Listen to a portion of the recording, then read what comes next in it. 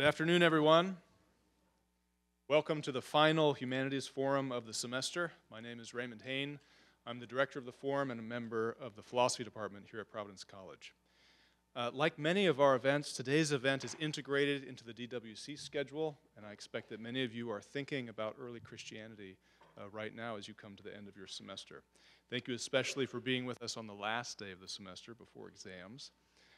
And let me especially remind you, too, afterwards, as usual, we'll have a reception in the great room just down the hall. Please come and join us to continue the conversation. Now, if you would, please welcome to the podium my colleague, Jim Janicek, who's a member of the Art and Art History Department here at PC, to introduce our distinguished guests.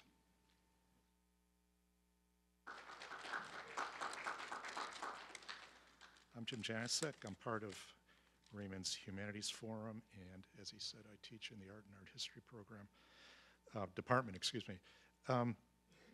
You know from the message that we sent to the campus that Dr. Jensen is widely published and has a number of opinions on early Christian art and iconography. The book that made a difference for me in identifying her thoughts is called The Cross, and you can see the subject of today's discussion. In this case, she's identified a very controversial, it's her term,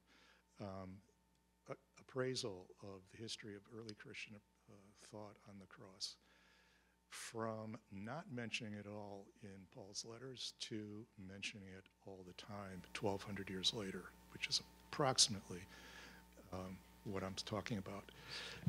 Sure.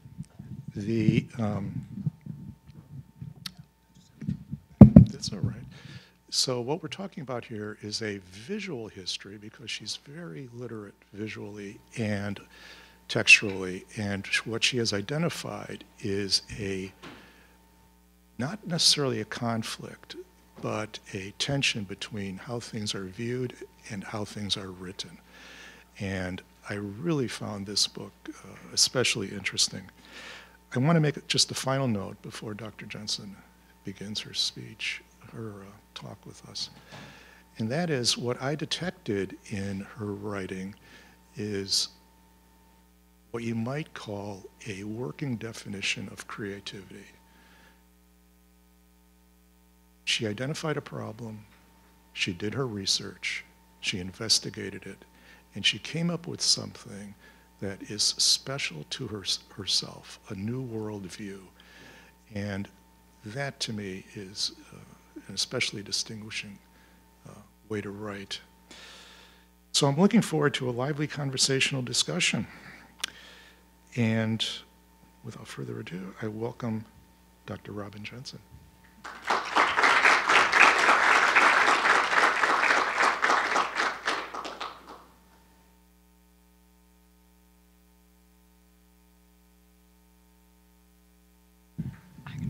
Thank you so much for this invitation. It's just wonderful to be here. And I'm really impressed that you're here on the day before finals as well. So I have promised that I'm not going to use a text, so I'm going to just talk. And so this will be very informal and conversational. And so I hope that that all works. I'm opening up this lecture with this beautiful crucifix that's in the Metropolitan Museum cloisters in New York. And that's going to set a tone for the next slide or two. This is actually, these are two images of crucifixes, or one a cross and one a crucifix. At Notre Dame, we have what we call a crucifix initiative running right now, which is intended to replace our mass-produced, I guess I could say, crucifixes with artist-made crucifixes. Now, if you have any idea the size of our campus and the number of classrooms and offices, that would be probably thousands of crucifixes. But what we want to do is take this kind of crucifix that's on the left and change it out for something that's more artist-made. On the right is something that also brings up another issue for me, which is our Bisbee crucifix, which is in our Nanovic Hall, and it's made of nails. Now, it's actually not a crucifix, is it? It's a cross. you have to work hard to see any kind of body on that image, which raises another kind of question, and one that I raised in our discussion about the Crucifix Initiative. Are we talking about crucifixes, or are we talking about crosses? And what would be the difference between those two things?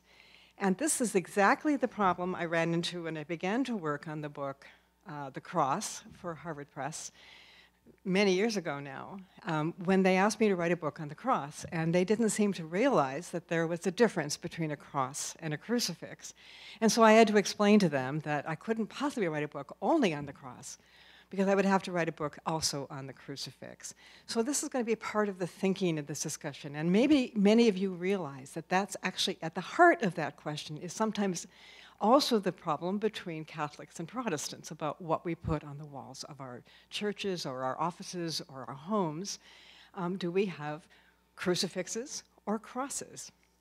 So that is going to be something I want us to think about, and I want us to think about what the evolution of this is. So I'm going to give you a couple of quotations. These are quotations I'm giving to you because I'm going to trouble them. I'm going to investigate or interrogate these two comments. One of the things that is not very well known to most people is when we think of the crucifix, especially the crucifix and or the cross, but the crucifix in particular, people don't realize that we did not have one of those images, or at least not a surviving one, before about the beginning of the 5th century. So this is what we think of as the most ubiquitous and central Christian image, especially for Catholics, is that this did not exist at the beginning. And that is something that other scholars have noticed or authors have noticed, and this is what they've commented. So on the back of a blurb of a book called Saving Paradise by two women, both feminist authors, Rita Nakashima-Brock and Rebecca Parker, this is what they say. During the first millennium, Christians filled their sanctuaries with images of Christ as a living presence in a vibrant world.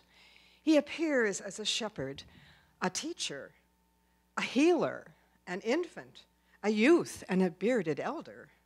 But he is never dead. Once Jesus began to be depicted as crucified, dying was virtually all he seemed to do. How did an early vision of beauty evolve into one of torture? Okay, and then quite a bit older, 100 years older if you want, quotation from D.H. Lawrence. A small thing was the resurrection compared with the cross and the death. Surely the passage of the cross and the tomb was forgotten. But no, always the memory of the wounds, always the smell of the grave clothes. Alas, that the memory of the passion of sorrow and death and the grave holds triumph over the pale fact of the resurrection. Okay, and so what I did give you was an image of the resurrected Christ here to go with that. So I want to think about those two comments because they're both, in some sense, in a small sense, kind of right, but in a very large sense, missing something very important. But let me show you where they're kind of right. So for Christian art began, as far as we know, to be identifiably Christian, not before the beginning of the 3rd century. So we have around 200 to 225, the emergence of pictorial art, figurative art, that we can say is definably Christian. Up until then, we don't have any, at least remains of such, very much. And for the next 100 years or so, mostly maybe 150 years even, mostly all we have are biblical images, narrative images. Old Testament figures like Adam and Eve and Daniel and the 3 youths in the fiery furnace, if you know those stories. My students don't always, but the Old Testament stories. And also images of Jesus as a healer, as a teacher, as a miracle worker. But not as Jesus as an infant in his mother's arms, much, and almost no image of Jesus undergoing his passion. Not being tried, not being tortured, not being crowned with thorns, not being carrying off his cross to Golgotha. not until toward the end of the 4th century, and really not until the beginning of the 5th. But we do have these images of Jesus from the catacombs in Rome, healing the woman with the issue of blood, or multiplying baskets of bread. And here is a couple of, we call early Christian sarcophagi. These are big marble coffins that people were buried in, and they had images carved on them. Obviously, very wealthy people could afford this. And you see the mix of Old Testament and New Testament images. On the upper one, you see Lazarus being raised by Jesus from his tomb, as in the Gospel of John. I know it looks like a mummy coming out of a tomb, but that's what it is. And we see Adam and Eve, and we see Jesus blessing the loaves and fishes to multiply them to feed the multitude.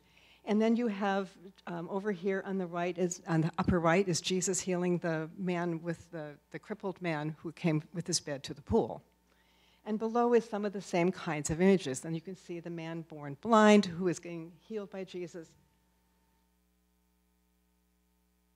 There's the wedding at Cana scene here, and so forth. That's what we have. We don't have a crucifix. We don't have any references to Jesus' suffering. We only have images of Jesus as a healer and a miracle worker. So in that sense, Lawrence and Parker and Brock are not wrong. But we do have some crosses, and they come up pretty early. They may be even 3rd century. So we have some crosses, and this one's kind of wonderful because it has the word for the fish on it. If you can sort of imagine, I can go through that. But we have that ring.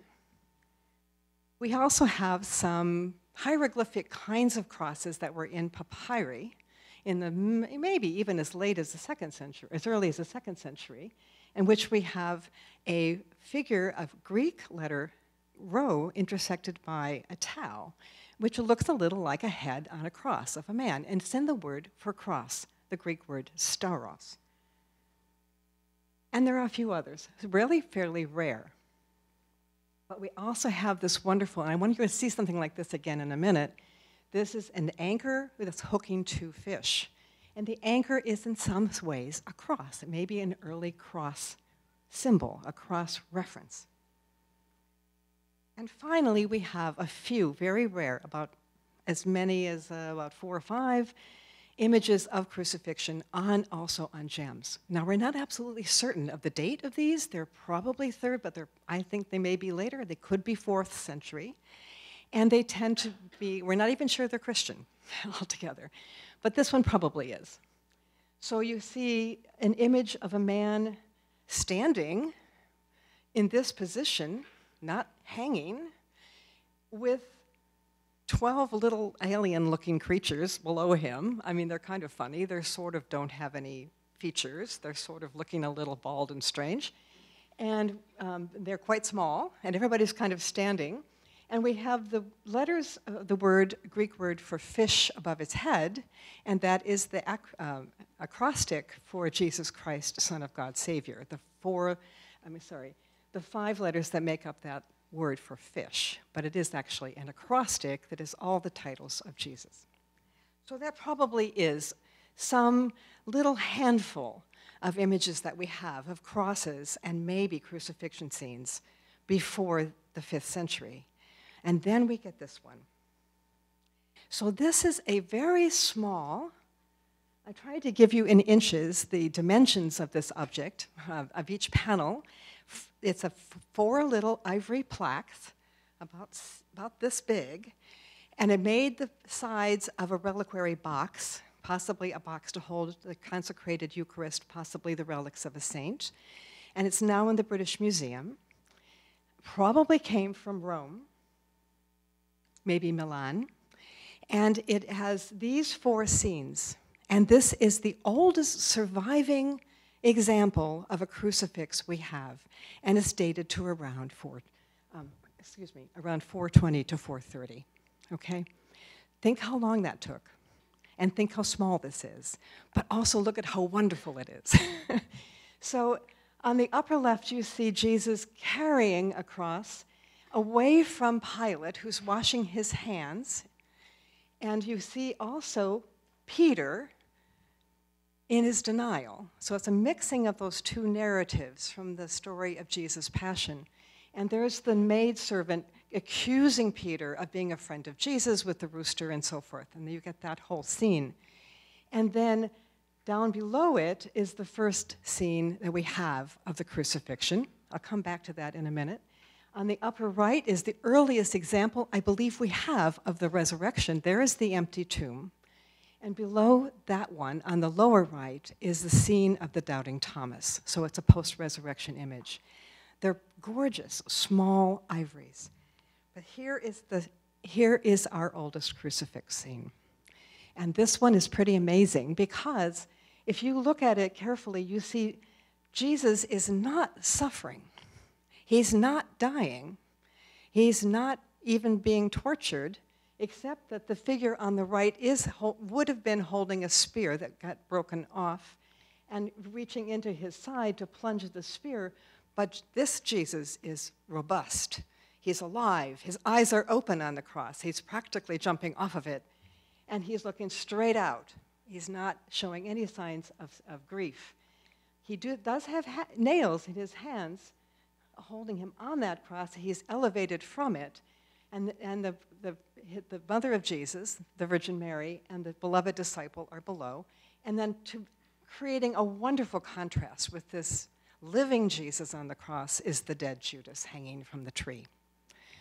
And Judas is hanging, his feet are dangling, and below his feet you can see the bag of money spilling out.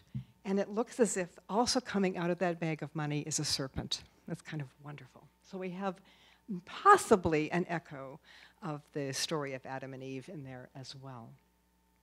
Above Jesus' head, of course, is the title, the King of the Jews, the one that is in the Gospel of Matthew, I think is given by Pilate, but it's given all together as the accusation of what he claimed to be.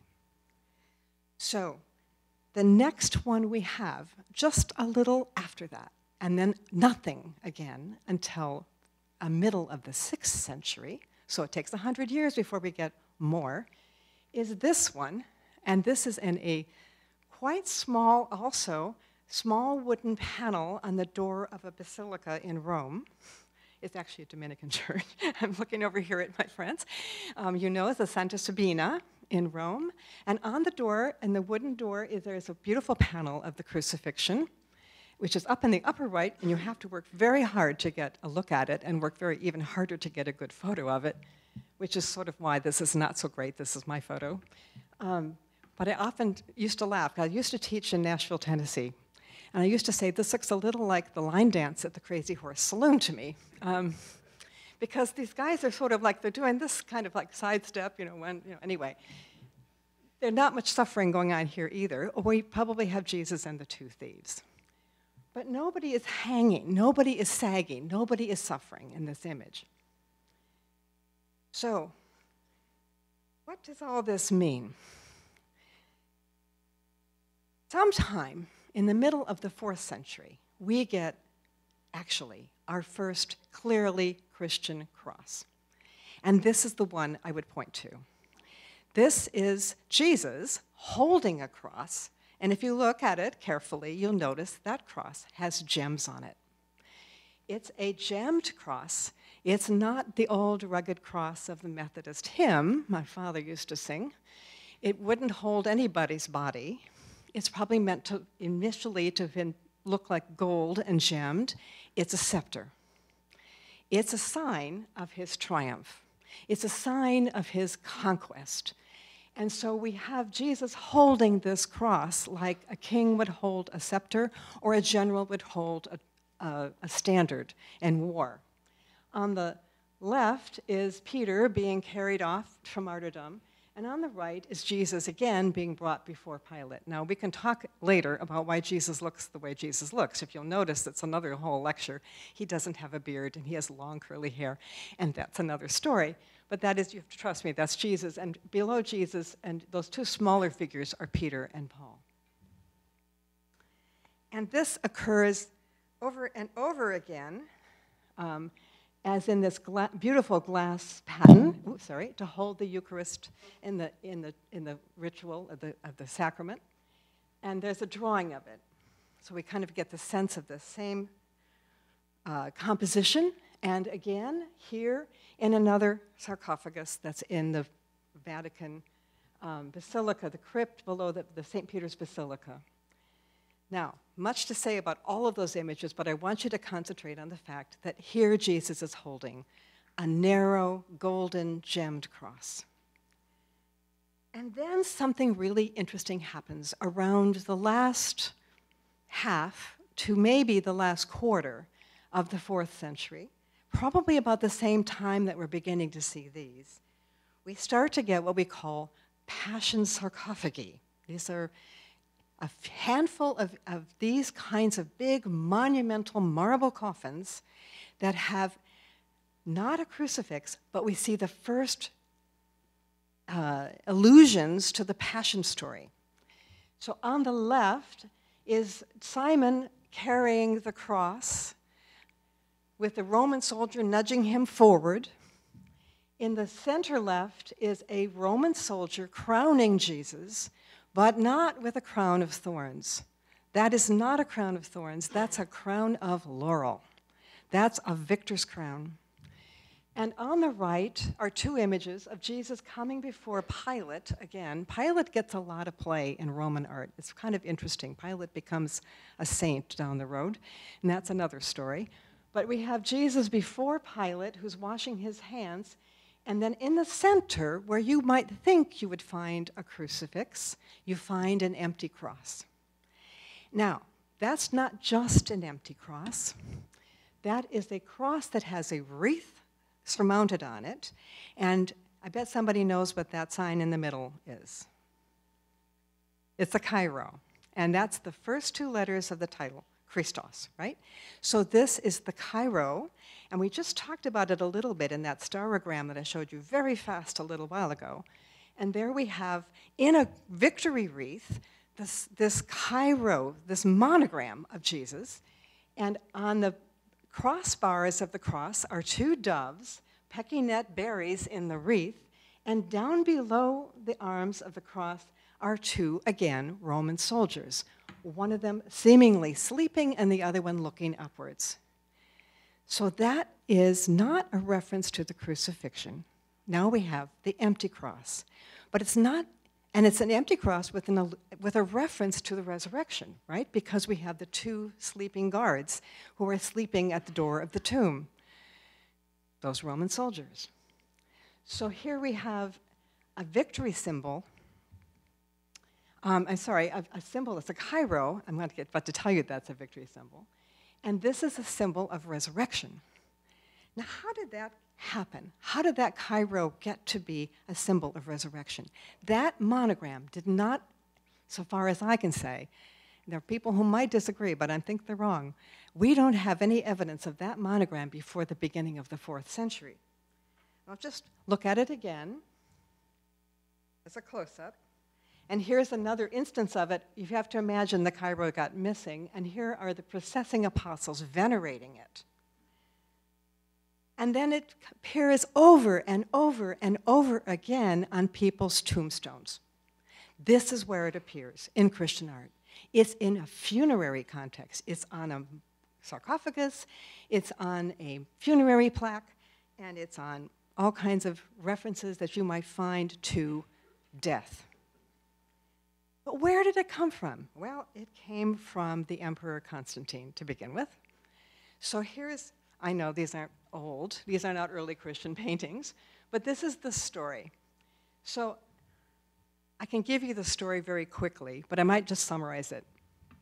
And here it all is, in some ways. There's 2 versions, or maybe 3 versions of this. They're a little bit different from each other. But basically, the Emperor Constantine, Roman emperor, the first emperor to supposedly convert to Christianity. What made him convert? Well, he was a little worried about a battle he was about to go into with another ruling emperor around Rome. And he was himself a little, his mother might have been a Christian, his father maybe even was, we're not sure. He was also a devotee of the god Apollo, we know that, or Sol Invictus. And he probably, at this point, knew about Christianity, because there were certainly some of them around, and he decided that he might just pray to the Christian God to see if he could get some help in this war to come, battle to come. And he had a vision. Either he had a vision at the noonday or in his sleep.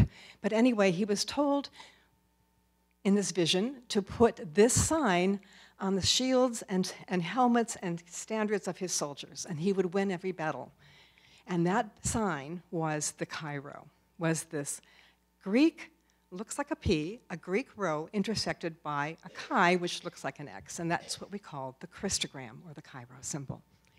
Constantine put this on the shields and the helmets of his soldiers. He wore it on his own helmet, and lo and behold, he won every battle, supposedly, that he carried into with this thing. So we have this showing up everywhere on coinage of Constantine, and this is kind of wonderful. You can see it actually piercing again. The serpent, that's Constantine's head on the obverse side of a coin.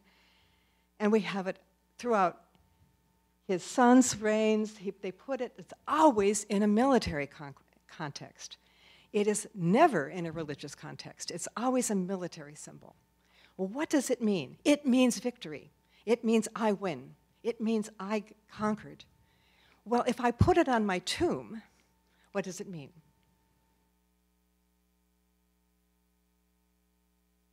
I conquered death.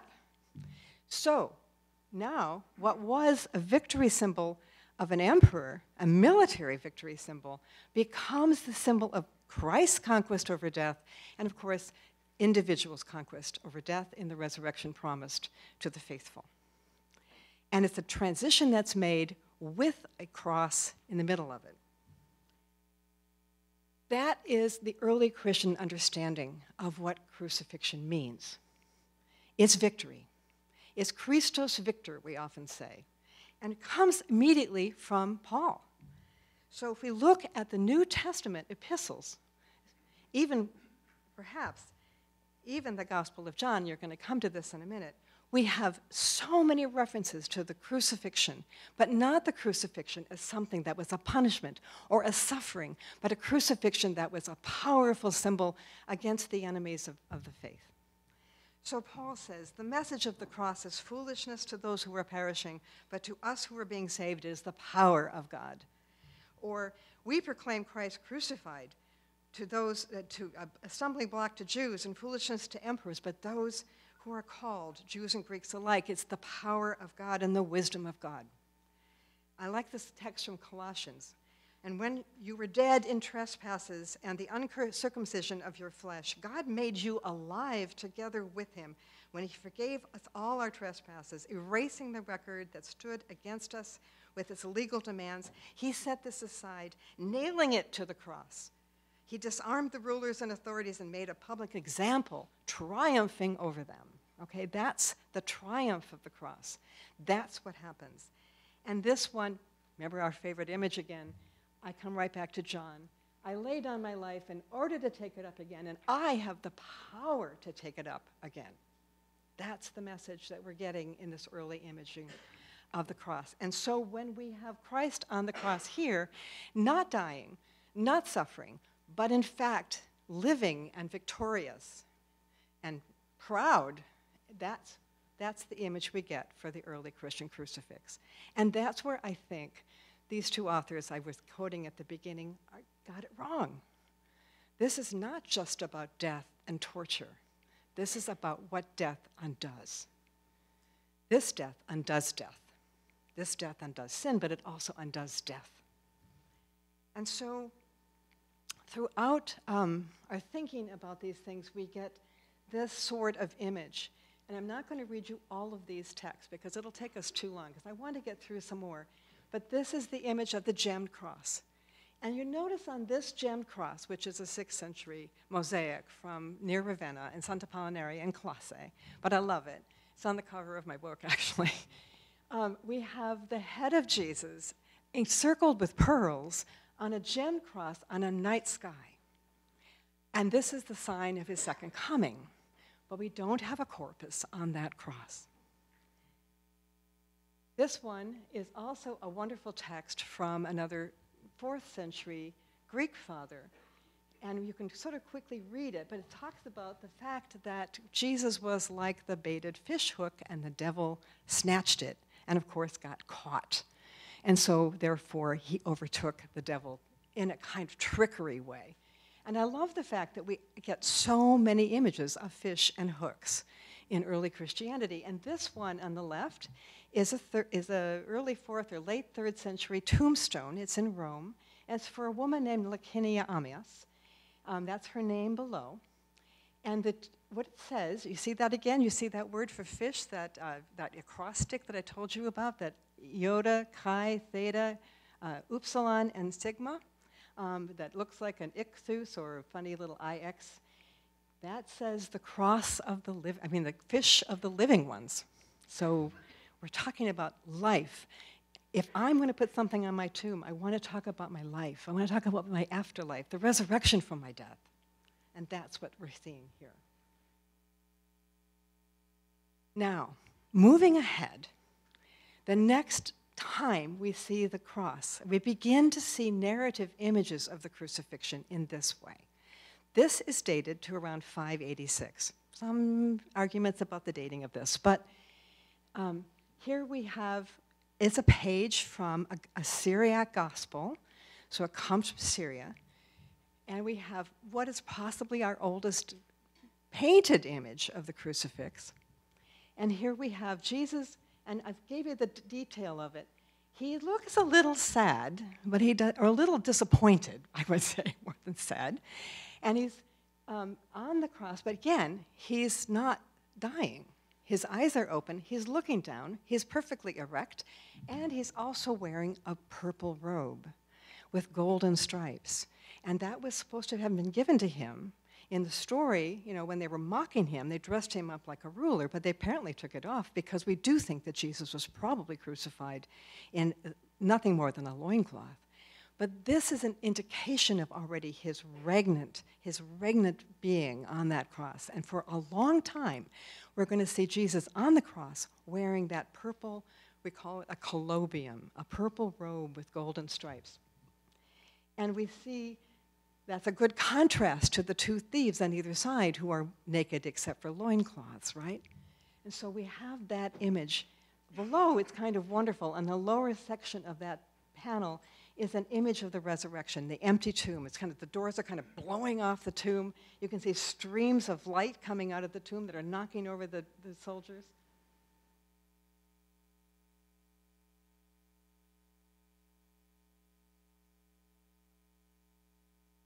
So we have the crucifixion right above the resurrection, and the crucifixion already of somebody who is not, in fact, dying.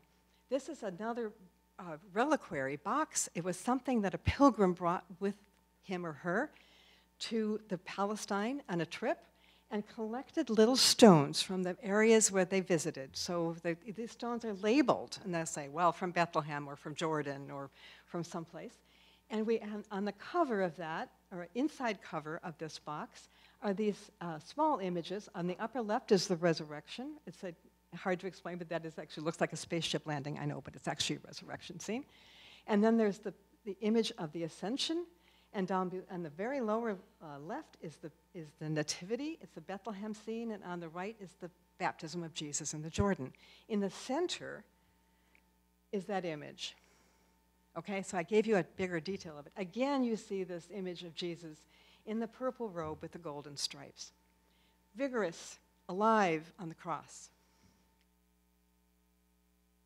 And then every time we begin to see more of these images, we see really not Jesus on the cross, but Jesus hovering over it.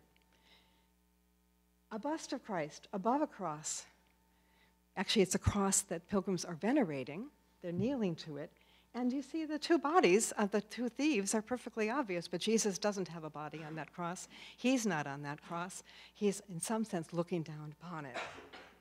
And this is a small lead, probably about as big as like a silver dollar used to be, if anybody remembers those. And it's a small lead vial to hold oil, holy oil, brought from the Holy Land by a pilgrim, probably oil that was poured over a relic of the cross that they found at the time in Jerusalem. But I'm just bringing you another one. This one is from the 7th century. It's in Rome. It's in the church, small round church of Santa Stefano Rotondo.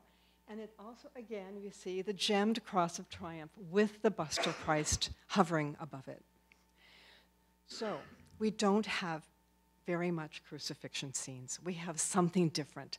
That this theological message of this art is about glory and triumph and conquest of death through the crucifixion.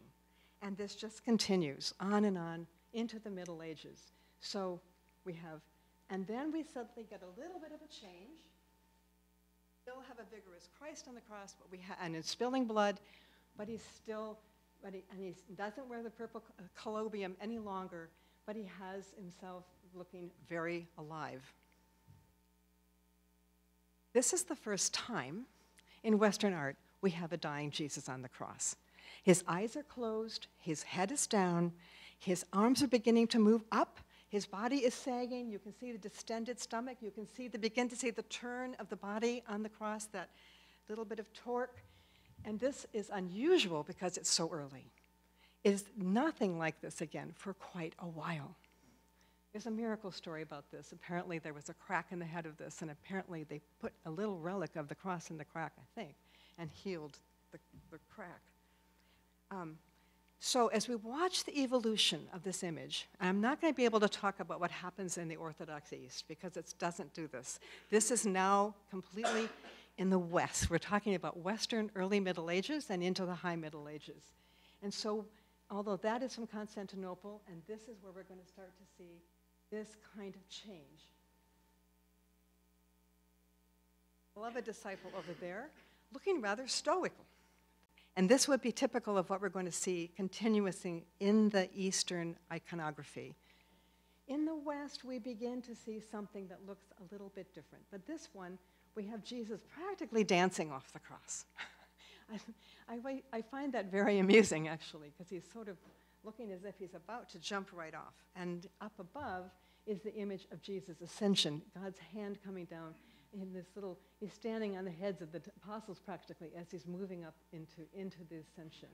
And there he is reigning from above, the Alpha and the Omega, the beginning and the end.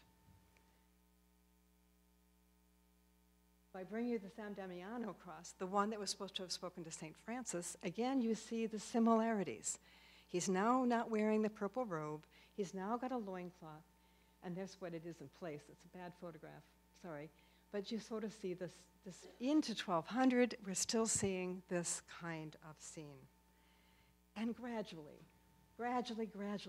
we begin to see a little bit of grief on the faces of the Virgin and the beloved disciple. Not terrible, it's not disaster, and we still yet, even into that's 13th century Limoges, enameled cross, we still see a reigning king with a purple loincloth this time and a crown on a gemmed cross. So what happens? How do we get to the crucifix? Well, that we know so well, us in the West, especially in our Catholic schools. Well, this is what happens around the 10th, 11th, 12th century. It has to do with the development of effective piety. Now, I know people will tell me that it has to do with wars and plagues, but I can tell you there always were wars and plagues. So something else has to explain this. It has a little bit to do with the development of a new kind of atonement theory in the West about what crucifixion means, and that is it a payment of Christ making payment for the sins of human beings to an angry God, or I think it's more likely that has to do with the development of this kind of piety. And so I'm kind of summarizing this for you. I'm going to hurry this along. Beginning in the 11th century, prayer began to be addressed most directly to Christ, and not mostly to God or jointly to Christ and the Father. The atonement theory then shifts to making Christ the satisfaction for human sin, rather than a defeat or trickery of the devil. More importantly, I think in all of this, is devotion to Christ is a growing emphasis on the humanity of Jesus and the suffering and the passion, personal and collective. We call this effective piety. Imaginative engagement with the crucifixion, especially with the wounds and the blood of Christ and the instruments of the passion. So you see this image of this worshiping at the feet of a bleeding and wounded cross who is hanging from the tree, hanging from the tree with the scenes of the passion, the symbols of his passion all around him. And we have these prayers about, like St. Anselm of Canterbury, so much as I can, but not so much as I ought. I should be mindful of your passion, your cross, and your wounds, and how you were slain for me, and how you were prepared for burial and buried. And it goes on and on. Why could you, and he's speaking to himself, why could you, my soul, not bear to see with horror the blood that poured out from Redeemer's side? This is a completely different shift in the theology of the cross and the crucifixion. And it has everything to do with showing the Christ's love and trying to show your love back for this sacrifice. So we sort of have all of these kinds of images emerging in the high and late Middle Ages, and mostly in the West, that dovetails with the atonement theory, the development of atonement theory, as it changes to focusing on the suffering of Christ, the payment of death. It's complicated to explain that, but also the kind of devotion to this image of the dying man. So that did not happen until that time. And these kinds of images then begin to emerge. We emphasize the wound and the various instruments of the passion. You can see them on the left, the scourge and the whip and the crown of thorns and the dice being tossed at the feet of Christ on the cross, and over here, the sadness, the wounds, the scarring, the crown of thorns. I mean, the Bible doesn't tell us that Christ wore the crown of thorns all the way to the cross. Now we see it. For the first time, we're going to see it on the body of Christ, on the cross itself. And that's going to be the change. And along with that change, we start to see the mourning family. The mourners, the gathered mourners around, the Virgin Mary sinking and swoon to the ground in suffering and grief, can hardly stand up. Have the angels above swirling around, sometimes turning somersaults in agony and fear. We have the whispering of the gathered praying Franciscans on their knees, in this image from Giotto, from the cathedral in Assisi. We start to see the rib cage. We start to see the stomach distended. And there we have again the Virgin being caught as she's about to sink in grief and pass out. Grief and to mourning all around. And I'm losing track of my time, so I'm not sure how much I should keep going. But I'm going to go just a few more slides, and we'll stop. So we get these wonderful texts from people like Julian of Norwich, who concentrates in her deathbed and her sickbed on the bleeding of Christ and trying to identify with it in her own body. And then this kind of the devotee looking upon the Christ who's not only carrying now his own cross and wearing his crown of thorns, but displaying his wound and showing it to you. Do as you look upon this. And if you look upon this, there's all kinds of new things that happen with indulgences that enough looking on this, enough prayers, you can actually start to work your way out of purgatory in time. So this is all a huge development, all the way to the end. At the time we get to almost to the beginning of the 16th century, early 16th century, and we have this very famous painting, which was put in a hospital it was in Germany, but it's now in Colmar, France, called the Eisenheim altarpiece. This is the center of a very complex altarpiece in which people who were themselves suffering from an illness which made their bodies break out in sores, it was a deadly illness, it was uncurable, could look upon a Christ suffering in somewhat the same way. And that was intended to give them consolation, perhaps even hope, but also identifying that God was a sufferer with them. God understood their suffering, and so having undergone something like it. And then everything changes again. in a little way, in a certain way. So in the 16th and 17th centuries, we see yet another evolution. And we return to an image which I would call a return to the glorious Christ on the cross. He's still shown as dead, and sometimes even as dying, but the emphasis is on his human beauty rather than his human suffering.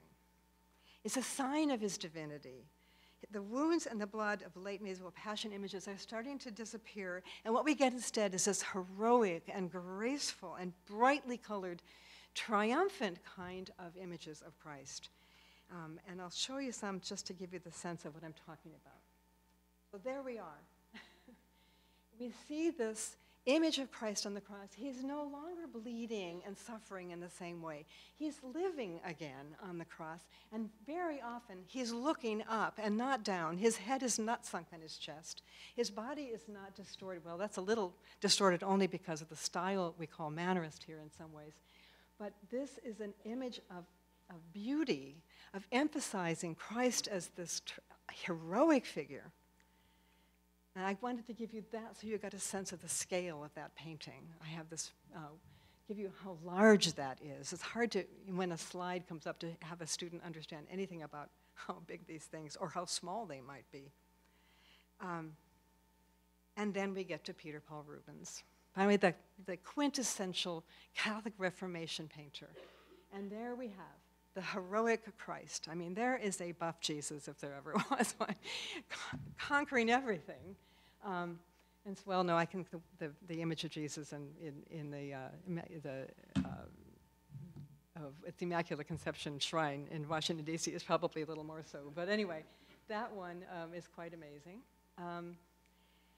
And we also get this image of Christ being elevated up on the cross from Rubens as well. See his muscular body, his strength, his power. He's not in any way weak or dying or suffering. This is a muscled Jesus about to be elevated up on his cross. Here's a really good example. And to bring it all around, and let's open up some conversation. I have Professor Jensen to thanks for this. We talked about this on the phone, is to compare these two images, one of a Catholic artist, early 17th century, again, Rubens, with one that was done afterwards, a little later, by Rembrandt. And Rembrandt is not exactly a Protestant. We don't exactly know what his religious commitments were. As far as we know, he might not have had any, but he painted a lot of beautiful religious images. And we can think about the differences between these two and how they're alike, and how Rembrandt's clearly borrowing some of Rubens' techniques in terms of the way the light works in this painting, the emphasis of using the light, how your eye is drawn into these triangular compositions, but also the fact that he's doing something new with this image over here that Rubens wouldn't have conceived of, or wouldn't have wanted to conceive of. And this is a much more vulnerable, older Christ being taken down from the cross with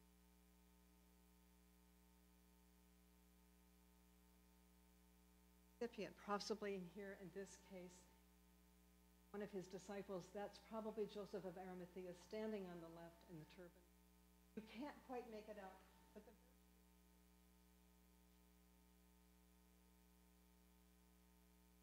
she's still standing on her own 2 feet. And there's lots of reasons why Rubens painted the Virgin that way, and Rembrandt would have painted it this way. But this is where I want to stop and see if I can open up some conversation. Maybe you see things in this that you'd like to point out and share. So.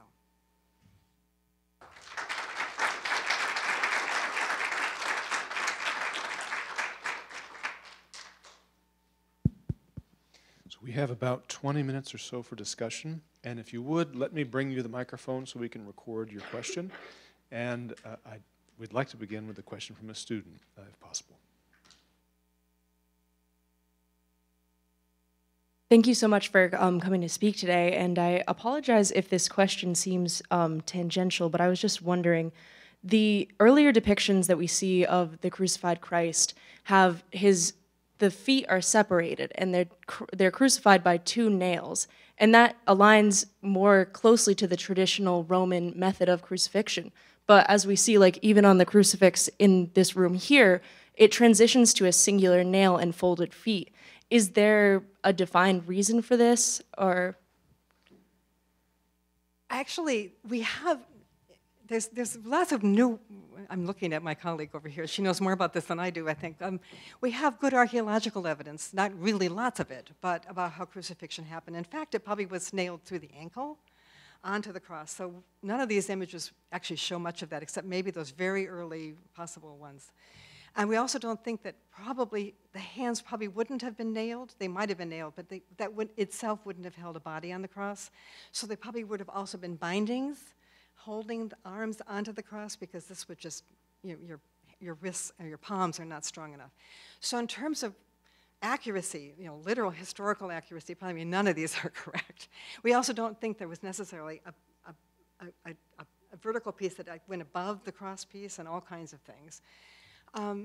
The 1 nail, 2 nail crosses is a really interesting, and I'm trying to remember, it becomes a heresy to have 2 nails at one point. I can't remember why. And it's a big discussion. You can actually Google this. It's a big controversy about that. But I think we see that happening, the crossed feet, later in the imagery. Yeah, it comes up quite a bit later.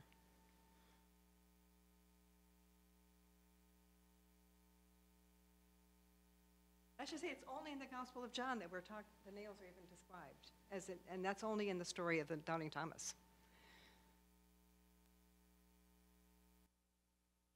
Thank you so much. There's a mosaic in Ravenna that I really am struck by, and it's kind of Christ, and he looks like a Roman emperor, and he's victoriously holding the cross over his shoulder like a And I'm fascinated by that depiction, but I'm equally fascinated by how that same sort of scene is represented in other places. There's a Stuttgart Psalter from around 820 that has almost the same scene except in contemporary dress. And he's standing, one foot is on top of a lion, the other's on top of a serpent. And then in the Dream of the Rood, or that contains part of the poem. Sorry, this is breaking up. Question has to do with how these sort of iconographical depictions, how do they travel? Would someone have gone and seen that and then written down instructions? What do we know about how these patterns travel over time, over geography? The image that you are describing in Ravenna, there's actually 2 of them that I can think of. One is a very famous mosaic, much restored, but we can trust it, I think, pretty well, of Jesus dressed in military garb. So he's a soldier, or a general maybe, and he's wearing the breastplate and I forget what you call the little tunicky things, the lappets on it, and boots. And he's got a cross over his shoulders. And he's stomping on a lion, or what is probably a basilisk or something, and a serpent or something. And it's from a psalm. And I forget what psalm it is. Somebody can help me. Anyway, yeah. Well, and he's got I am the way, the truth, and the life on his hands. But it's the I will trample on the adder and the basilisk and so forth. So it's a reference to that, again, the kind of victory of the Messiah. And there's also a version of that in stucco in the Orthodox baptistry as well. And you see versions of it into the Middle Ages. I almost brought you that image because I was trying to think of that. And there's one where he's actually in the Middle Ages where he's actually taking the cross and he's banging the devil on the head with it. So I don't know how much they travel. I mean, I think you could think about that as a kind of military image. Christus militans is what it's often called. But it's often also an image of triumph. And something else you asked about, and now I'm forgetting. The Dream of the Rood. Yeah. Well, the Dream of the Rood is completely unique, I think, in some ways, because it's an Irish hero. But the hero of that story is also, of course, Christ, but it's also the cross itself.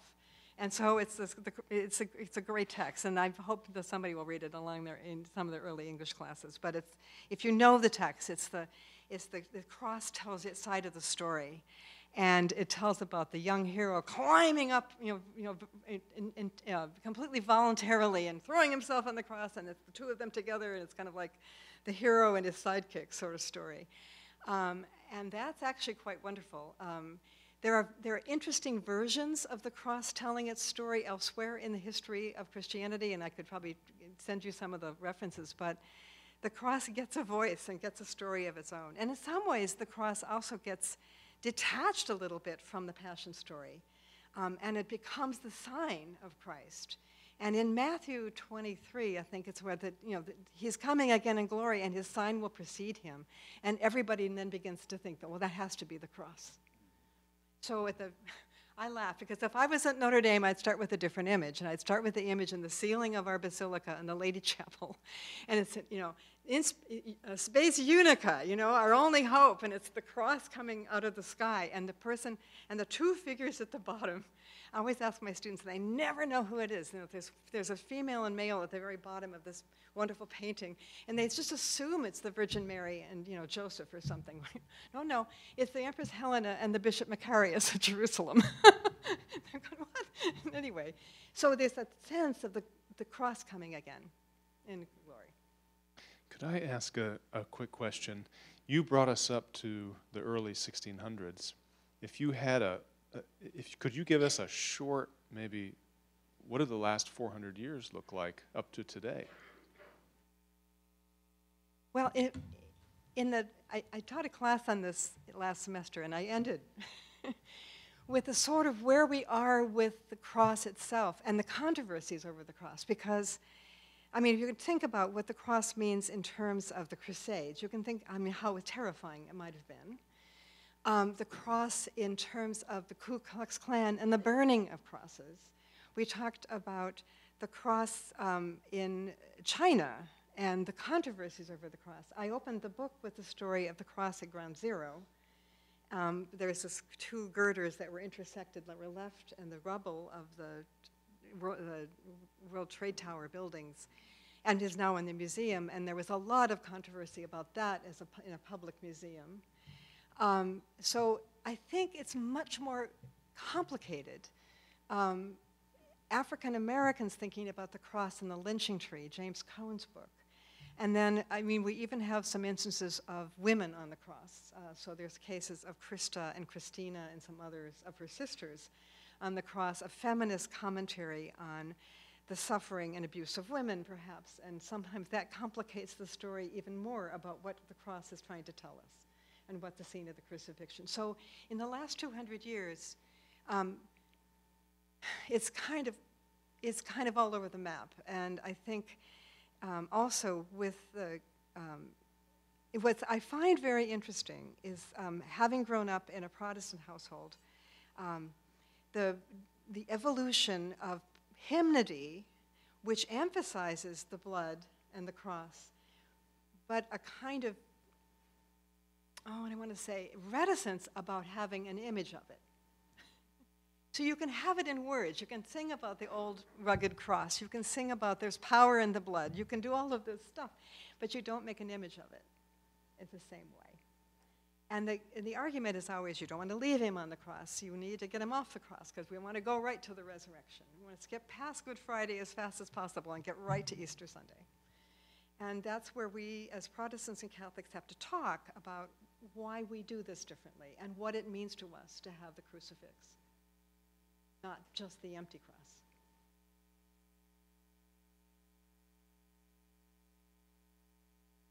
Thanks so much. Really interesting. I missed the first 5 minutes, so if you answered this question then, I'll be very embarrassed. But up till the middle of the 4th century, I think, including on the tombstones, I saw a lot of birds. And after that, I saw angels. And I've never thought about that. I've never noticed birds. I'm wondering, were angels a replacement for birds? And why were there birds in the first place? Well, birds are really, really favorite images for Romans to start with.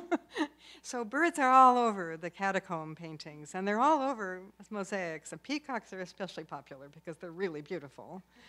They're supposed to be a symbol of resurrection, but I think the evidence for that is kind of slim. But anyway, we say that, and they're just great, so we like them anyway. And we do shift to angels, and by the time you get into the 5th century, the angels will be holding that Christogram, that Chi-Rho symbol in a wreath. It'll have flying angels. Now, what I have to tell you is that those angels, if we think about women in long white dresses with wings, those are our angels. You know, that's actually Victory, or Nike. That's actually the goddess. But she's the goddess of victory, so it works. But we just Christianize her. We just baptize that figure and turn her into a Christian angel. And so, yeah, that's great. And I think it's even a better symbol in some ways of victory and conquest.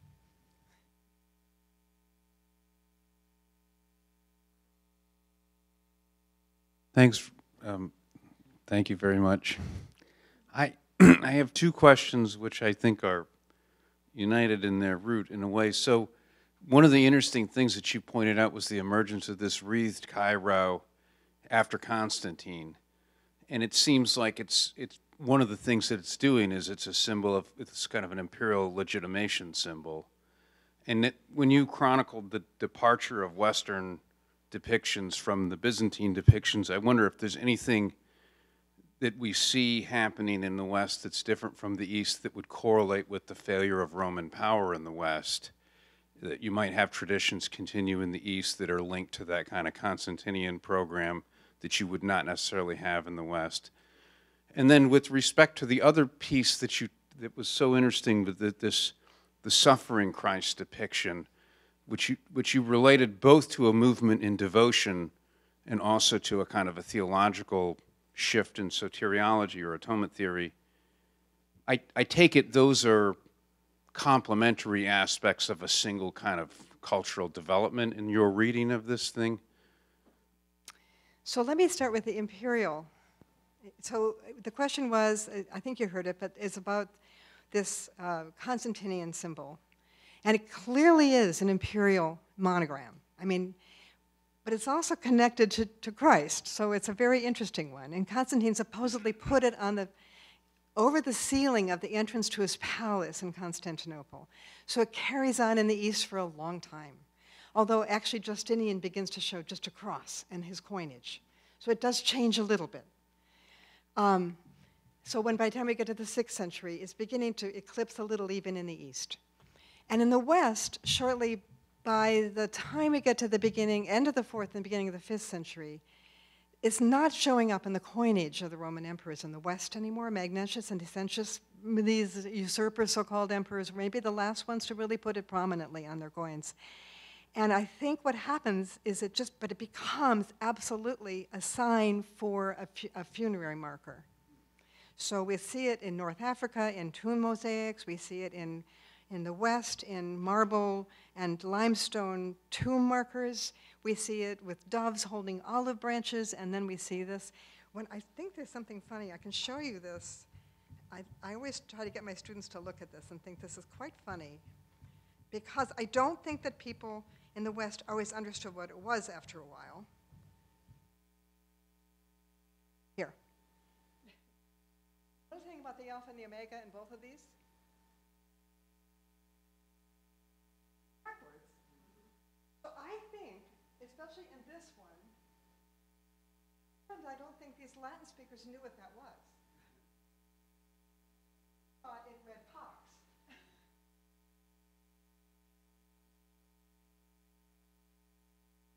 So I think it loses its imperial valence in the West pretty a little longer.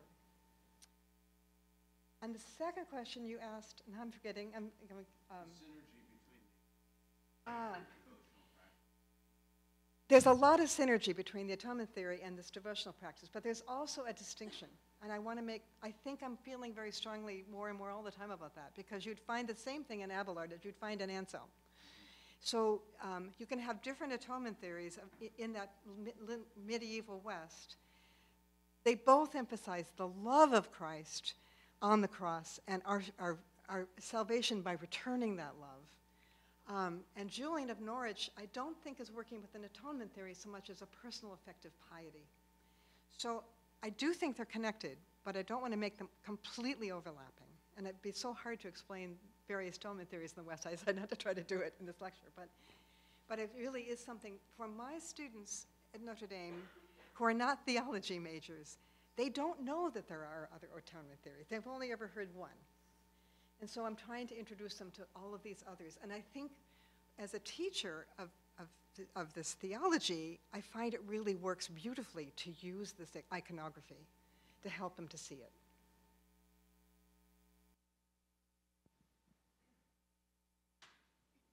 Dr. Jensen, thank you so much for this wonderful presentation. It's really been visually rich and matter for contemplation. I'm really fascinated by your connection of the atonement theory and effective piety, a shift in a theological vision influencing the art. And I'm pondering about the writings of St. Paul, where it seems very clearly that there is in the early church an understanding of redemptive suffering and union with Christ in suffering. First Colossians, or Colossians chapter 1 at least. I'm wondering if there's, if these Christian artists, in a way, are responding to the social imagination of the early church, where they felt a need to distance images of the cross and crucifixion from the brutality that they likely would have experienced, because the presence of crucifixion is very different in the early church than certainly in the 11th and 12th century, when we start to see a little bit more of the suffering Christ. So in your research, have you touched on that? One of the things that I try to say is that, in answering the question, and I struggle with it, I don't know the answer, is why we have so little crucifixion imagery in the early church. I don't have an adequate answer for that, and because it's not missing in the text. I mean, it's all over the writings. And clearly people were, we had Good Fridays before we had Easter Sunday as a liturgy, right? So, in fact, I was laughing and thinking, this should be Good Friday and not Advent. But anyway, so I think it's not about, and Christians were not constantly persecuted, and they also lived in a world of violent games and also sorts of glorification of brutality. We have a little bit of crucifixion imagery that's not Christian, very few graffiti and those kinds of things. But I think it might have been, well, one simple answer I don't know if I like is that there was no model for it. You can't make something in art until you have a model for it. Well, we do it all the time. We always make the first one, but there wasn't quite a model for it, or people didn't like to see something like it. They certainly weren't reticent about talking about it. So it doesn't quite, this is where a text and art disconnect for me. I'm not sure if this is an answer to your question, but it's a social world in which for Romans to be subjected to a humiliating death like crucifixion was a terrible scandal and shame. It was a shaming thing. And for Christians to lionize this, it sort of turns the whole thing over. But Paul's already saying that. So I'm thinking about how clear it is already in Paul that this is an overturning of your expectations. And it's a scandal and a stumbling block. But then we go for it. We do it, because it happened, right? So we're going to make some meaning from that. What's the meaning you make from it? Joan. Thank you so much. For others here, we've been in conversation about much of this for 20 years now, and I just want to say this was beautifully illustrated and so richly presented. The transformation of an object of capital punishment, by a Roman object of death, into a symbol of victory over death. Absolutely compelling, and I really appreciated it.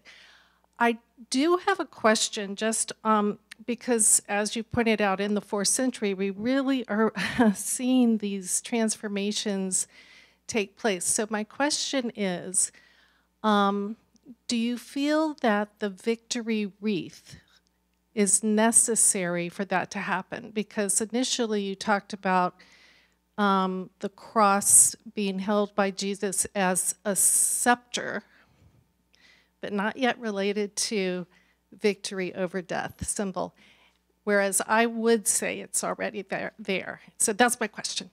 No, I think when he's holding that cross, I think that is also what it is. I'm sorry, maybe I glided over that. I would agree with you on that. The wreath is really interesting to me. And you see in so many of these images, and let me see if I can find this one, you see wreaths being held over the heads of all of those apostles, even as they're moving towards the center wreath.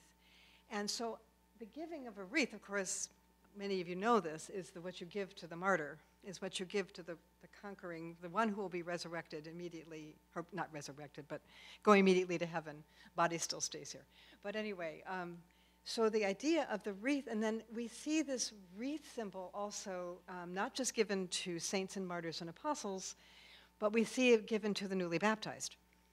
So often in a symbol there'll be in Naples, there's a wonderful baptistry from the early 5th century. And at the very apex, right over the baptismal font, is the Christogram. And God's holding a hand with a wreath out to the one who's standing in the font below. So I think the wreath is all part of the same imagery of resurrection, of rebirth, of new life, of victory over death. And it is also the gift you give to the one who's going to be the saint. And so they're often holding their wreaths, right? And there's many images of the saints carrying their wreaths, and so that's what it all means. So I think I'm not sure if that's an answer or just an elaboration, but yeah, thanks. We have time, I think, for one more question this afternoon. And just as a quick reminder, please do join us at the conclusion of this afternoon's event in the great room for our reception to continue this conversation.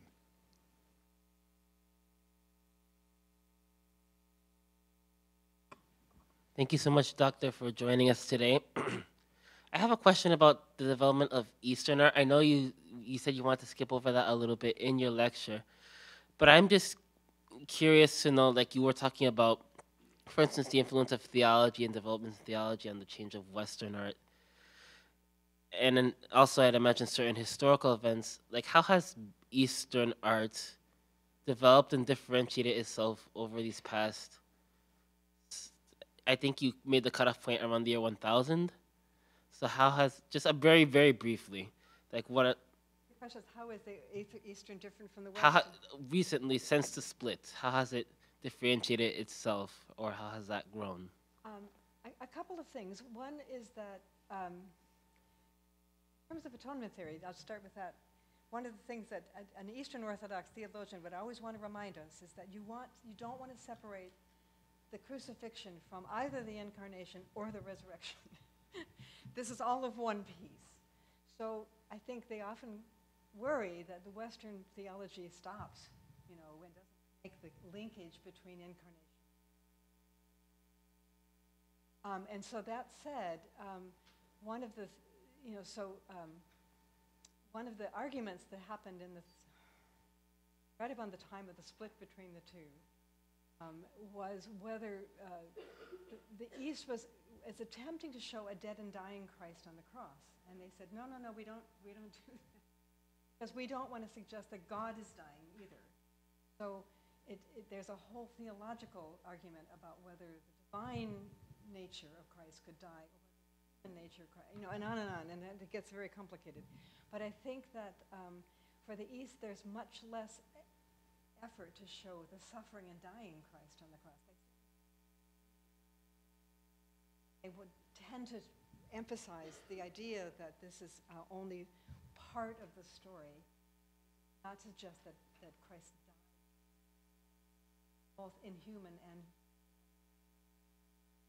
that's the tricky part. Thank you all so much for joining us this afternoon. Please join me in thanking our guest. Thank you.